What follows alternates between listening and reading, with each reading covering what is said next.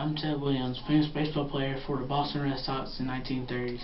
I was born on September 18, 1918 in San Diego, California. I married in 1929 to a woman named Doris Sewell. We had one kid in 1948. We divorced in 1948. Then I married again in 1952 to late model Lee Howard, and we had one kid in 1958. I joined the Navy in 1940 and the Marine Corps in 1942.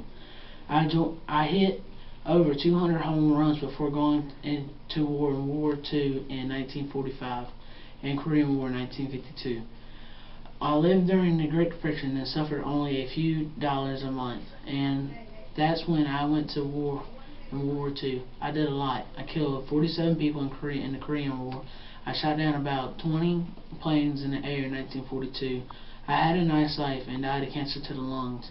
I lived a long time for that kind of cancer. I died on July 5th, 2002 at the age of 83 in Inverness, Florida.